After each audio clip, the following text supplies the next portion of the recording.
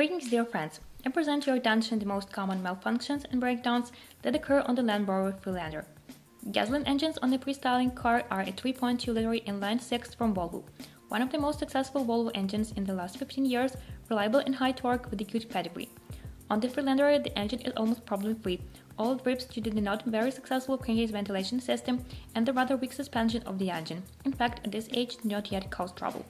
The rest of the piping and the reinforced cooling system work reliably as expected. The motor is highly recommended for purchase, although it has good appetite. On a lobster crossover weighing under 2 tons in the city cycle, he will ask for 20 liters of 95 gasoline. Consumption can be reduced by almost half because there is a very successful automatic transmission in terms of economy, but hardly anyone wants to feel sick. Diesel engines are better suited for this. After restyling in 2012, the well-deserved inline-six was replaced with a new engine from Ford's EcoBoost family. The 2-liter turbocharged direct injection is expectedly more powerful and more economical, but the problems encountered even with such a modest age of cars with fuel equipment and crankshaft liners, turbine actuator and other little things make us assume that it will not be trouble-free. But the consumption is lower and noticeably it is quite possible that in just a 100,000 run you can save money on one more such an engine. Turbo diesels are a real bestseller for Freelander. All engines here with a working volume of 2.2 liters, the so-called DW12 series from Ford PSA.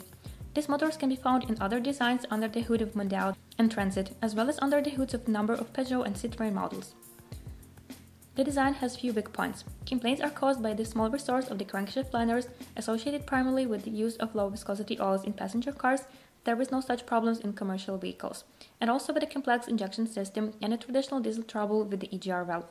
The most powerful turbo diesel with 190 horsepower. In addition, I received a full package of problems with turbines, and at the same time, incomparably great chances of burnout of pistons in case of malfunctions of the fuel equipment. However, due to the novelty, the cases of failure are rare. The resource of the turbine of the weaker versions is more than sufficient. On engines with a run of 200–250,000 kilometers, it can still be native. For these engines, it is strongly recommended to use full ash oil with a viscosity of SAE 40–50, and not recommended and with a normal replacement interval no more than 10,000 kilometers in Moscow traffic jams and no more than 15 when periodically driving on a highway. It is worth remembering that to clean the particular filter which is present on restyled cars, it is worth driving at high speed on the highway more often, and the procedure for cleaning it in a reverse for the motor is not very useful. And of course, a good technical solution in any case is to remove it, but the environmental friendliness of cars still needs to be respected and tried to be maintained. And better not the way BMW does it. As with all CUVs, it is worth paying attention to the condition of the engine compartment, the cleanness of the radiators and the installed underbody protection.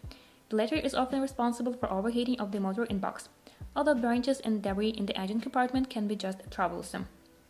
The frequency of replacing the air filter in the manual is clearly chosen for operation in the city.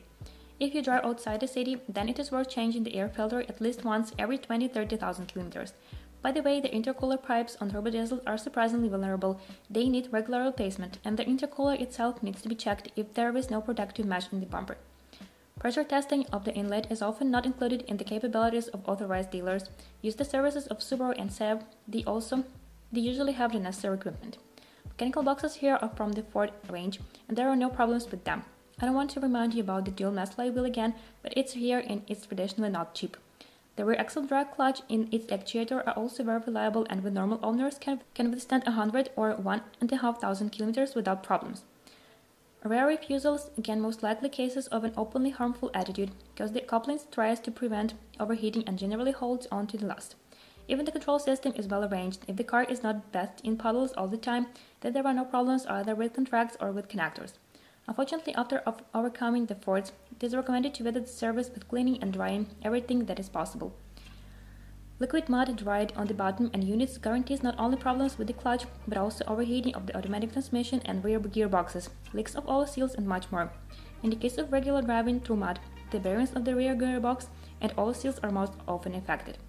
Automatic transmissions here are the same as on Volvo S80, ICNTF 80SC, which means the same problems.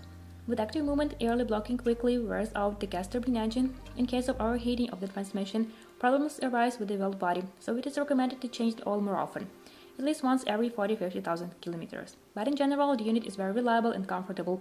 The main problems arise with constant off-road, operation, and hard driving style. All of those notes have proven to be extremely reliable. The short service life of wheel bearing is often a surprise, but not too expensive. Besides, on most cars with runs over hundreds of thousands of kilometers, the bearings are intact.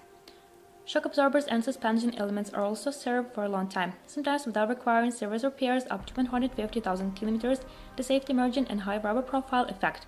The main thing is not to abuse flights on dead country roads, because the comfort of the suspension allows.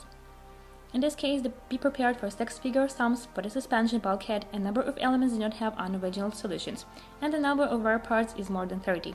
In steering, it is not direct that usually brings in, but the roads with dips, which often do not live up to 50,000 mileage, and the steering column itself, which accumulates backlash and begins to crack. The complicated electrical part of the car is a little frustrating, but mostly these are what you might call little things. The multimedia system and various security systems, rain sensors, rear and side views cameras are responsible for most of the problems. To a lesser extent, the terrain response systems adds problems. It is also the sinless, but here cannot do much harm.